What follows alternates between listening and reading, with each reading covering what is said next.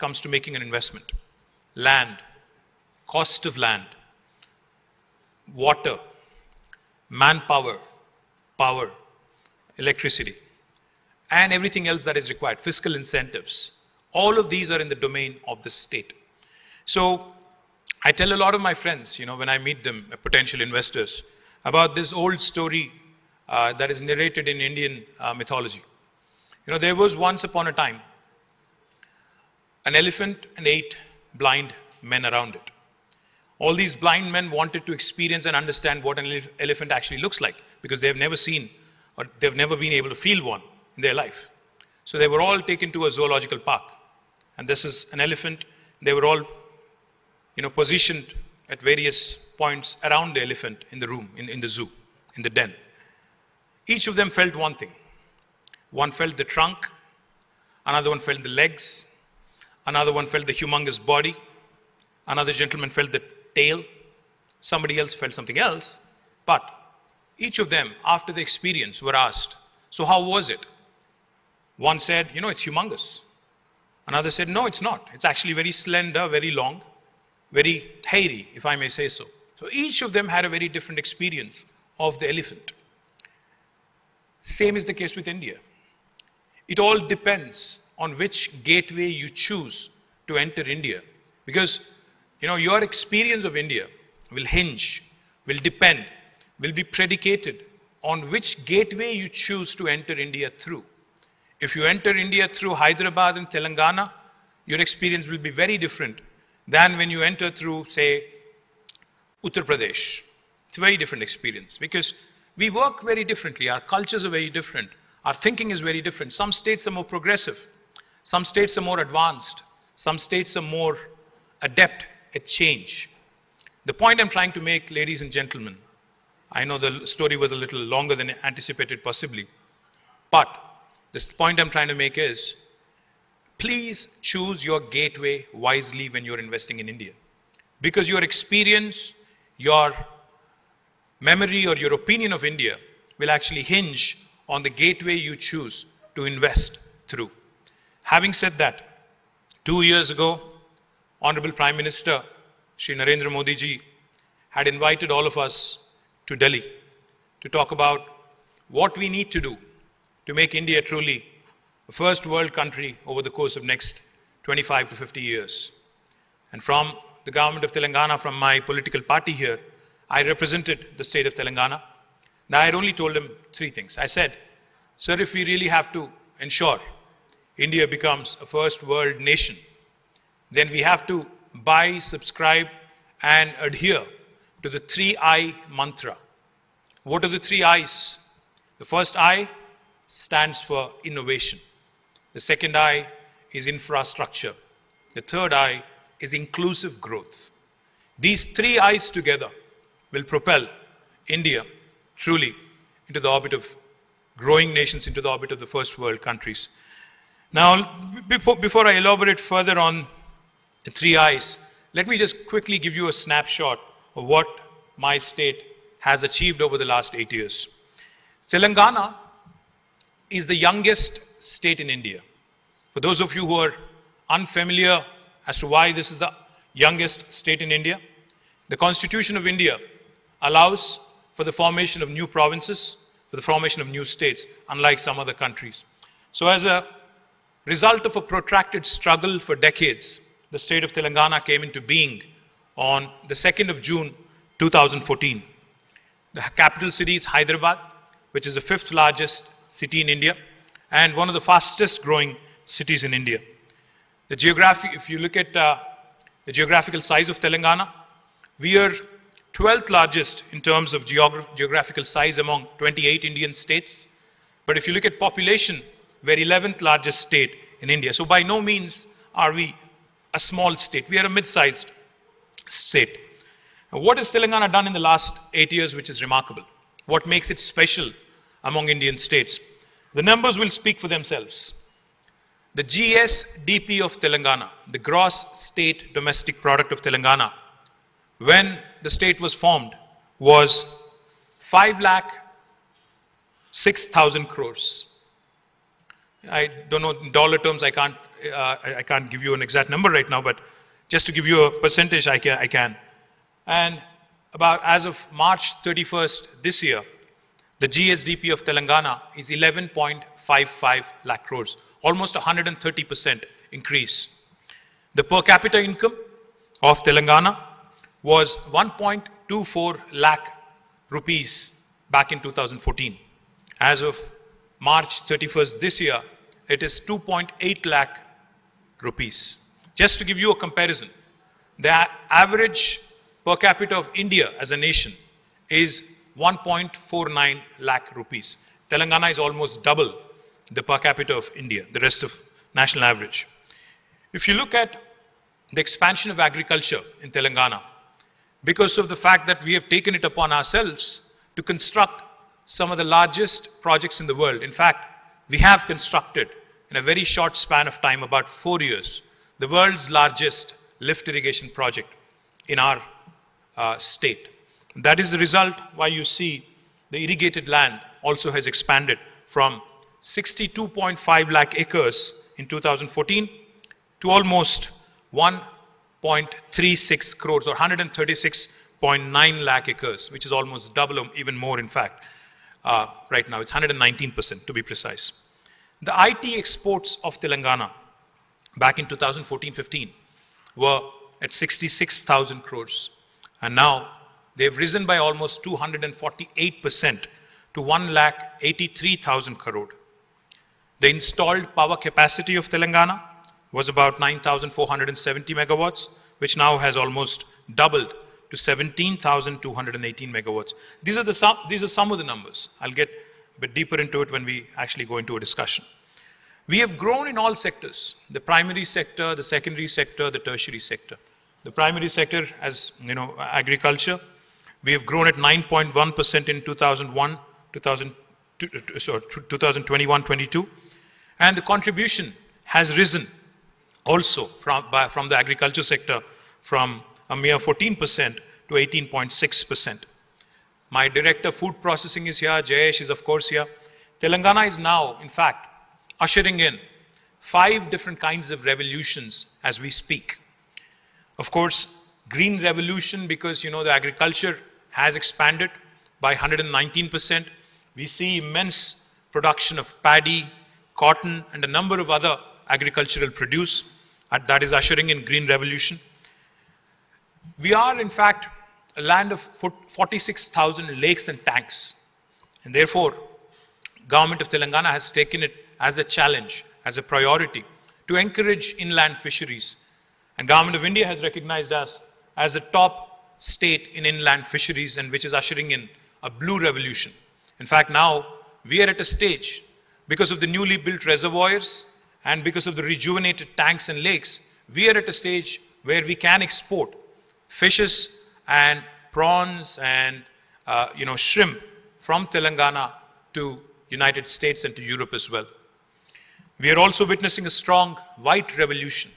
We have become one of the strongest states in dairy sector as well, because of government's focus and additional incentives that are being given to the dairy farmers.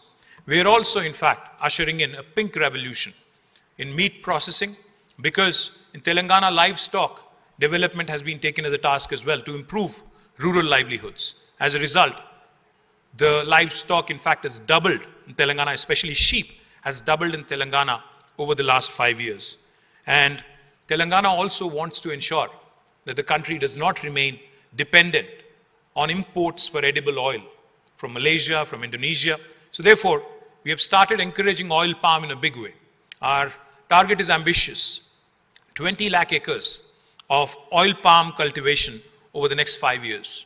And that will usher in, we believe, a yellow revolution, which will also help the rest of the nation. In terms of industrial growth, we are one of the most progressive, most dynamic, and most forward-thinking state in the country. Our growth rate is by far, the highest in the country at 20.2%. And the contribution of the industries sector is almost 29%, 28.6% to be precise. Those of you who do not know, or those of you who possibly are not aware, since we are not yet fully out of the pandemic, let me share with you. I don't know how many of you know this.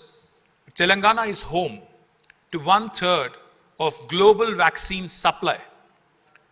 We are the city where 1/3 of global vaccines are produced. I'm not talking India, I'm talking globe. Because, even COVID vaccines that came from India, the 2 COVID vaccines that are indigenous have both come from Telangana. Serum Institute, of course, was manufacturing for AstraZeneca, so I don't count that as an indigenous vaccine. The 2 vaccines, Covaxin and Corbevax, both of them came from Hyderabad. To be precise, 9 billion doses of vaccine are produced per annum from Telangana. So that gives you a sense of what is going to happen. And recently, in fact, because of the Quad program, one of the large companies here called Biological Advance has signed up a deal, and they are expanding, which will take our vaccine production to almost 50% of the globe from one single state, and that is Telangana. Let me also give you another example about our strength in life sciences.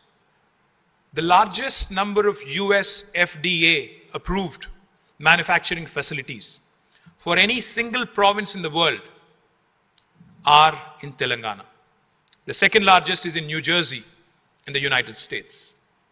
The largest number of US FDA approved manufacturing facilities in pharmaceutical production are in Telangana. More than 250 such units exist in Telangana. That makes us the pharmaceutical capital of India, the life sciences hub of India, and of course one of the most important life sciences nodes in the world as well. And we are, of course, growing it.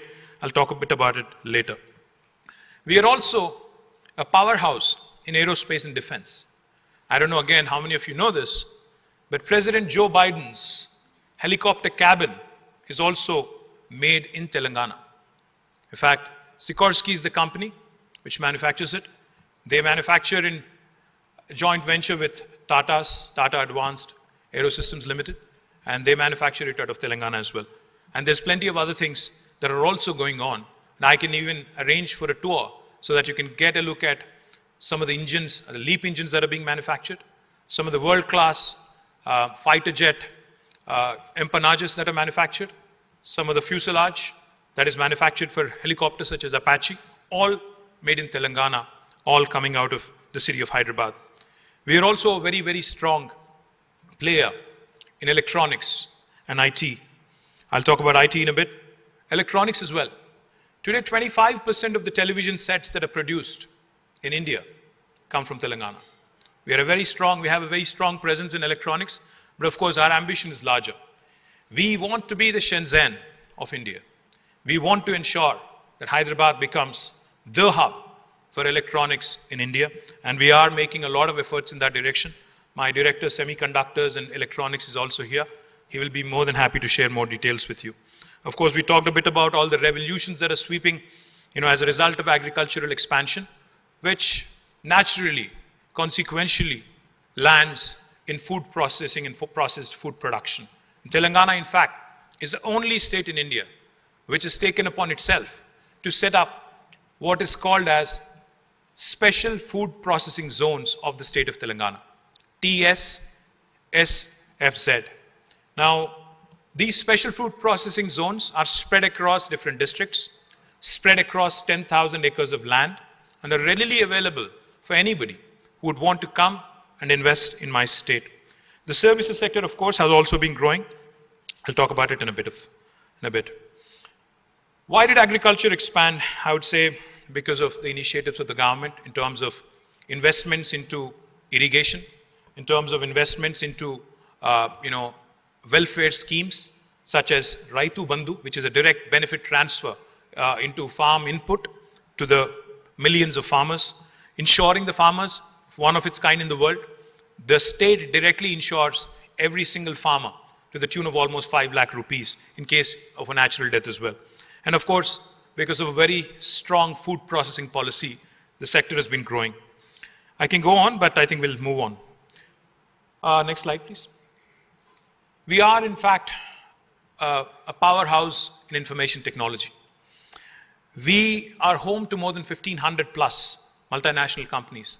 Just to give you a sense of what it is that I'm talking about, if you look at the brand names there, Google, Apple, Amazon, Microsoft, and Meta.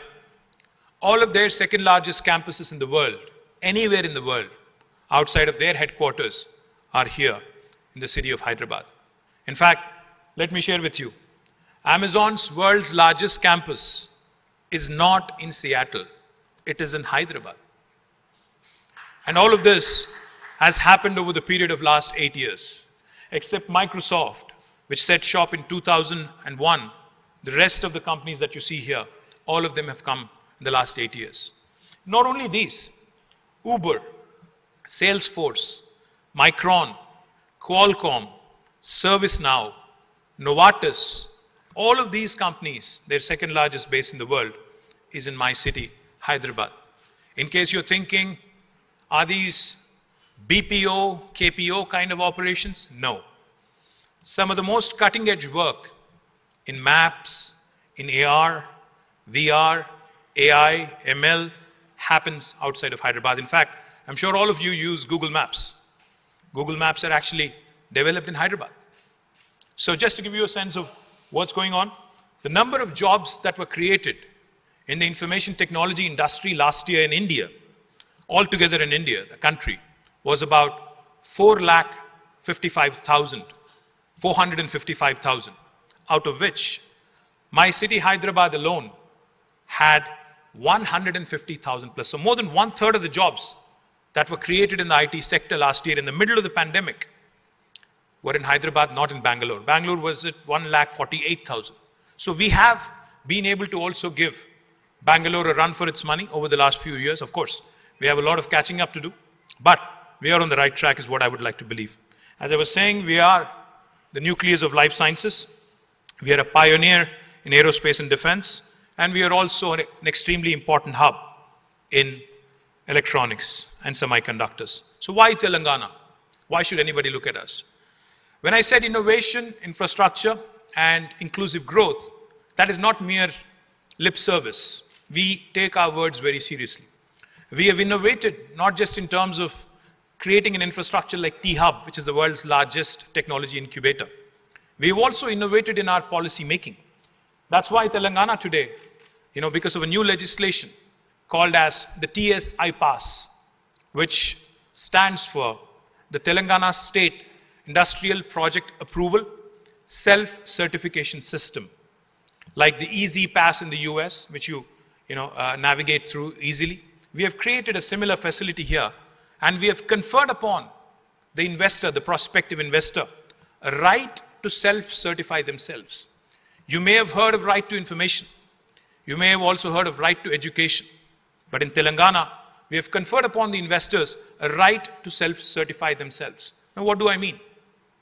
What I mean is, if you are an investor, a foreign or Indian, doesn't matter, you have a piece of land and you want to start construction. You actually do not need any clearance from government of Telangana. You don't need a permission from the municipality. You don't need a permission from the Gram Panchayat. No permission needed. And this is backed by legislation. You can hit the ground running. You can start construction of your factory on day one. Only for regulatory purposes, we request that you submit an application online on the TSI Pass portal, because we need to know who's doing business in my state. We need to know what kind of employment is being generated, what kind of taxes we are likely to accrue, and what kind of sector you're investing in. Once we receive your application in the TSI Pass portal, my efficient team will ensure that irrespective of how many departments have to clear your proposal, it could be 30, it could be 35 sometimes, all clearances by statute, by legislation, will be conferred within 15 days. You can say that, okay, I've heard this before. You can, of course, say with a bit of cynicism, I've heard this before. Every state I go to, they give me the same thing. How are you different? We are different because if we don't deliver on the 15-day window, on the 16th day, it's a deemed approval. It's an approval by default backed by legislation. Even the government cannot contest it. And from 16th day, let me also tell you, my most efficient Principal Secretary, Jayesh Ranjan, my Special Secretary, Vishnuvardhan Reddy, two top-notch bureaucrats, even they are not exempt from a penalty of rupees 1,000 per day if they are held responsible for holding up a clearance. Of course, Jayesh and Vishnu have not yet been penalized because they are super efficient. In case you're wondering, well, this sounds too good to be true, does it actually work in reality? In the last 7.5 years, since we passed this legislation in 2014 on the 5th of November, we have given more than 20,000 clearances.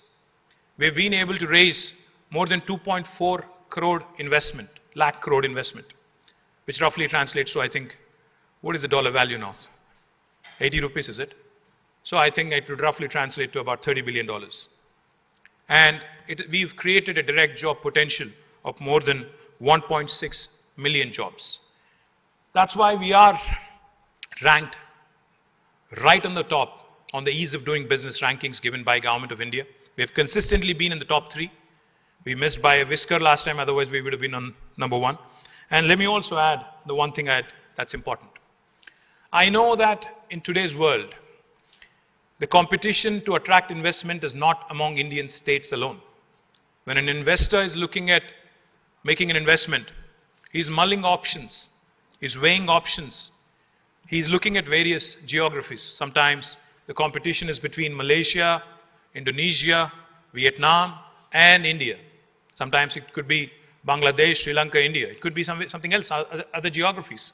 So therefore, we have a very unique policy in Telangana, where if you, as a prospective investor, is willing to share with me what my competition has offered to you in terms of fiscal incentives, we will either meet or beat that offer. And this is again backed by legislation, this is backed by the statute, which makes it extremely attractive for anybody to start looking at.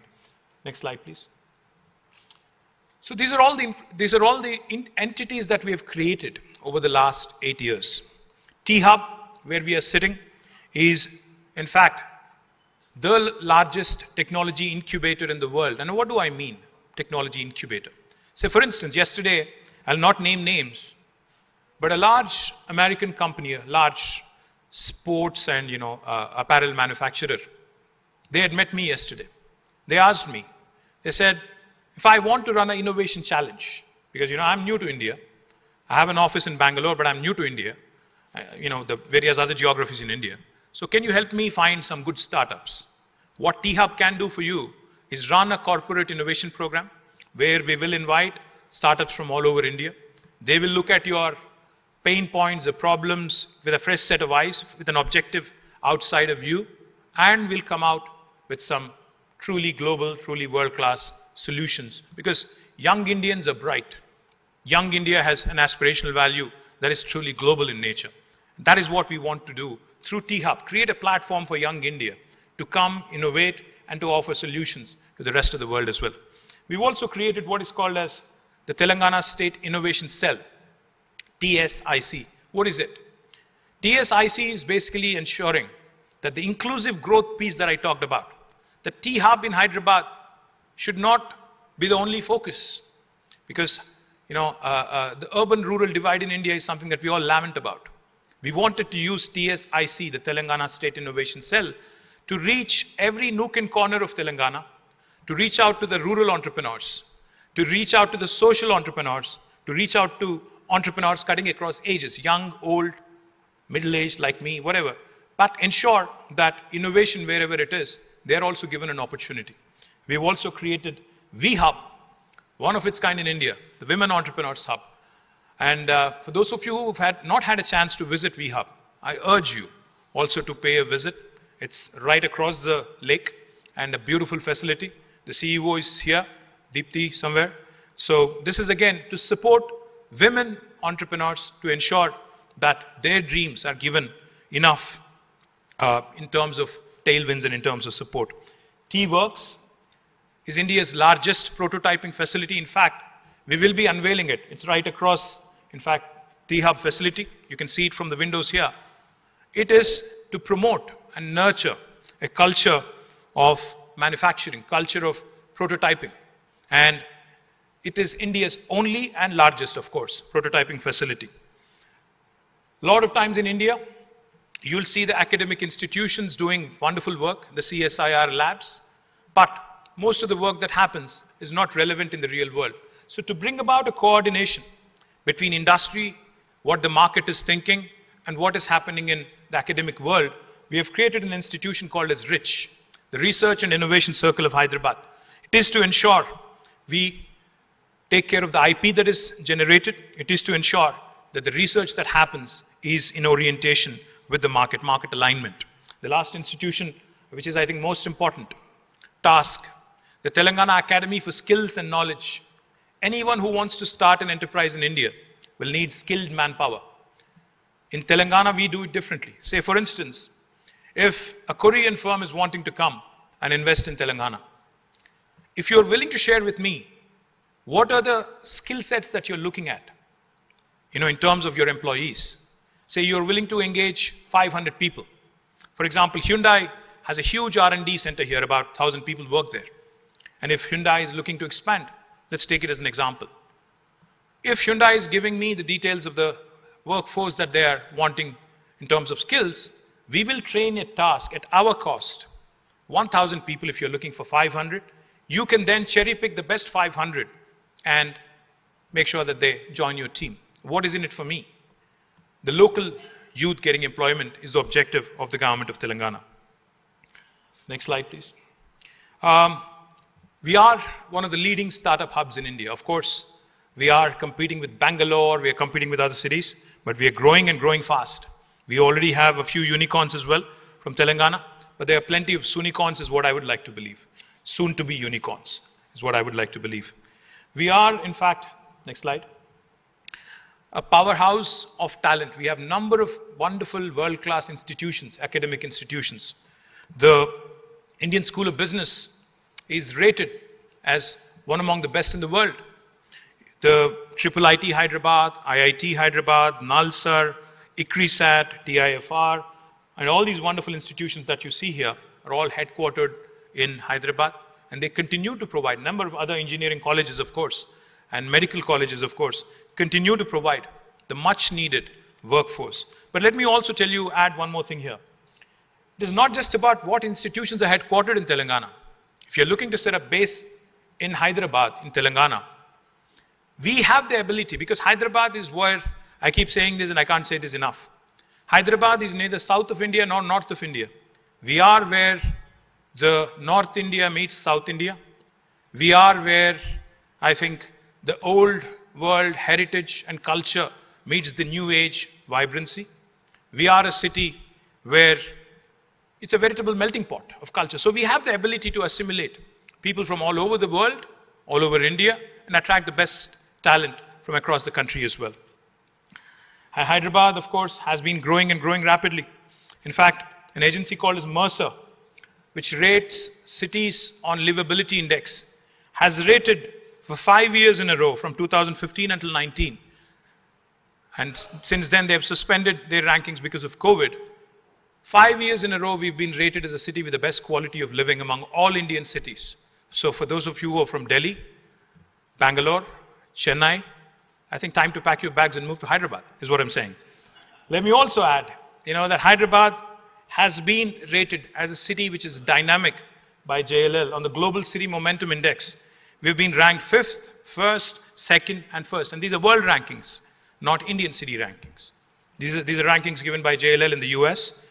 And of course, like I said, we are shielded. We are geographically bang in the middle of the country, extremely well connected to the rest of the world. We are one hop from any part of the world. And more importantly, we are shielded from all natural forces. We are not prone to earthquakes because seismologically we are in one of the most stable locations in the world. We are not close to any ocean, so no tsunamis, no cyclones. And of course, the cost of living, like I said, and the quality of living is much better than many other Indian cities. And the last two or three slides I'll dwell on quickly. So what is it that I'm trying to propose to you? Of course, we are looking for collaborations on multiple fronts. In education, we want to associate with the best in the world. ISB, I talked about, is a culmination of the result between Wharton and a number of other United States universities and schools. Likewise, we recently entered into a memorandum of understanding with King's College for Hyderabad Pharma City to set up a life sciences university. We have also entered into an MOU with Deakin of Australia for a national center for additive manufacturing. We also have entered into a MOU with Thailand for trade relations, the first state in India, in fact. We've also entered into an MOU with Bolivia to supply lithium so that we can encourage more and more of electric vehicles and lithium ion cell manufacturing and battery manufacturing as well. And we are the only state that has done this. We also are looking to, of course, engage in trade and investment opportunities. We're looking at partnerships with various industry bodies across the world, such as US IBC, UK IBC, etc. We, of course, continue to work with institutions like JICA, etc. So, all in all, I think in the little time that was given, I think I hope I've been able to convey a sense of who we are, what we do, and what we're looking for. I thank you once again, all of you, for this, for the time you have taken out of your busy schedules and have chosen to join us here. Thank you very much. And any questions, any comments, I'm happy to address and I'm happy to take. Thank you.